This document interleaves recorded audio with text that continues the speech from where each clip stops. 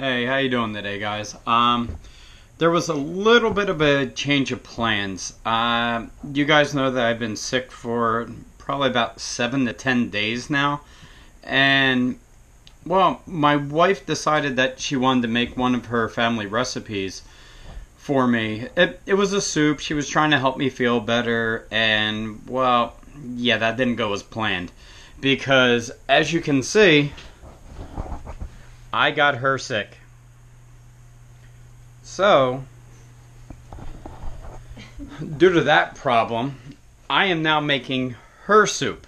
So, basically, it's all of our leftover stuff that we had from Thanksgiving. We decided to have a ham this year, mainly because I wanted to have my, lovely mac and cheese. And mac and cheese doesn't really go good with turkey to me. I like to, chop up my ham, put it in there. So, basically what we're doing, I've been at this for probably about a little over maybe an hour and a half now. I started probably about 5:15, and as you can see, we're at about 6:30. So, basically what we did was we took our ham bone, we put it in our pot, we're boiling it down, we're making the stock.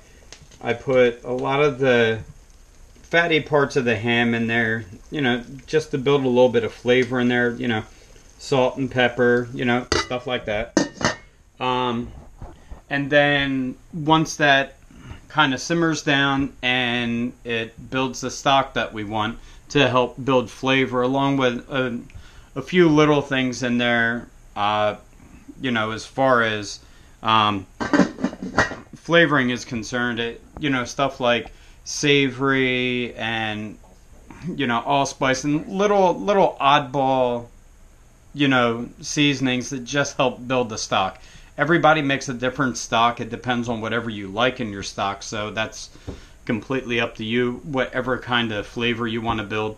And some of the other things that we have in there, as you can see right here, we have all of our chopped up ham that we had left over.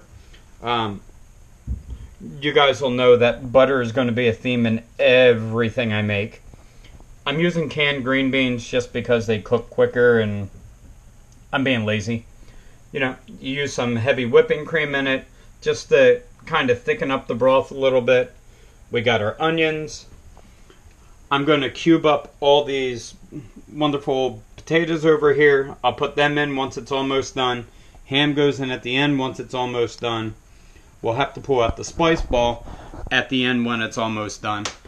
So what I'll do is I'll come back to you guys in probably about another hour, maybe hour and a half, once I have a good stock that I want for this. And at that point, we basically throw everything together, let it simmer for probably maybe 15-20 minutes or so, and then we serve it. And as you can see, she is still... Yes, yeah. I'm so sick. Yes, she doesn't feel good. And, she probably hates that I do that, but hey, like I said, this is my everyday life. So this is going to be a channel for me. And, I mean, if you really want to, there's my wonderful cat. He is completely upset because he's like, I was just cleaning myself, leave me alone. So, yeah, this is my life, Cats licking themselves, wives sleeping on the couch, dog in his crate because he can't control himself because my wife sneezes, and me making dinner, which is something that I love to do, so it's not a big deal. So, I'll see you guys back in probably about an hour and 15 minutes, and we'll finish up the soup. See you then. Alright, here we go, guys. We're back. We're at somewhere around 11:20, 11:30. So, well, 7, not 11. So, at this point, I already put our potatoes in. I'm going to wait for it to come back to a boil again. I'm going to also add the ham. I'm going to add the onions. We're going to wait on the green beans since they're already cooked because they're canned. I'm going to put them in at the end for like the last 5 minutes or so just to warm them up. And we got to add the heavy whipping cream and my favorite, butter. Got to add butter. So, at this point, the starches are building and it's starting to thicken the broth, and it's going to make it a little bit more of a firm broth rather than like a chicken noodle soup.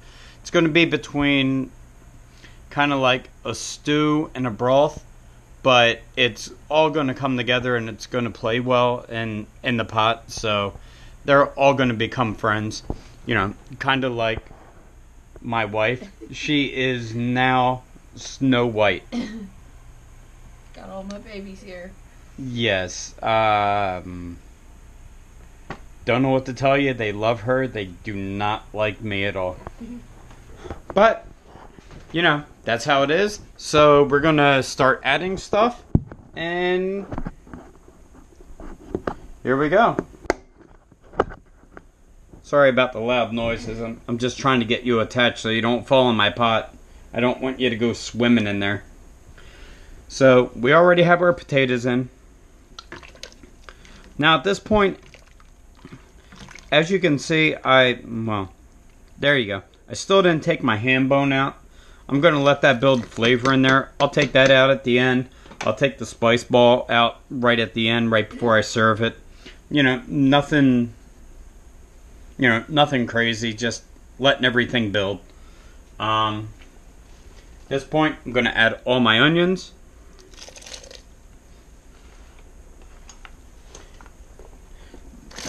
Because my ham is already cooked, because they're leftovers, I'm going to hold off on putting that in. I'll put that in with the green beans, so that can kind of warm up with the green beans since both of them are already cooked. And, you know, once again, don't cut yourself. They're sharp. That's what they're designed to do. So now I'm going to leave the lid off. I'm going to let it simmer down a little bit. I'm going to let it thicken because the potatoes are in there.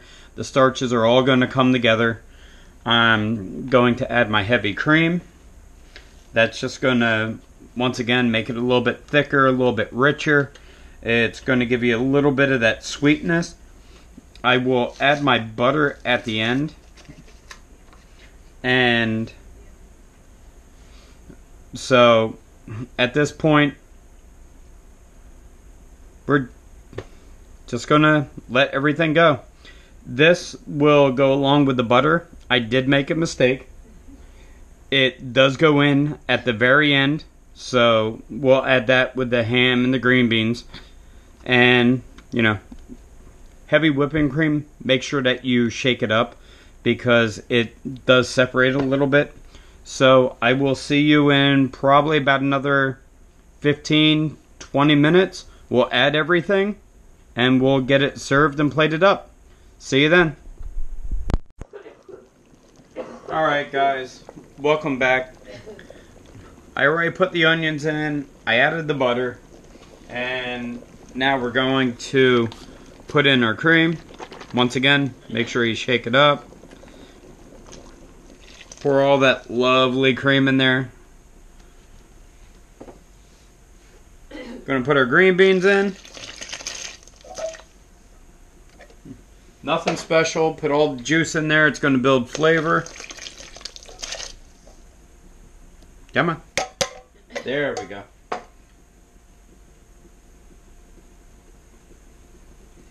And now we're going to add our ham.